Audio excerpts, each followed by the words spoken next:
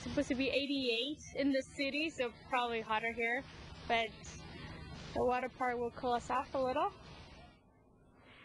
Well, right now you are looking at a live shot of this thermometer in Santee. 94 degrees right now, so just at noon we're seeing these high temperatures. Inland areas of San Diego could see temperatures as high as 100 degrees, and on top of that, mild Santa Ana conditions have arrived in San Diego. It is very dry. It can create hazardous fire conditions. Whitney is here now with more on, okay, we don't want to freak people out. Santa Ana is a loaded term here. Especially this time of the year. Of course.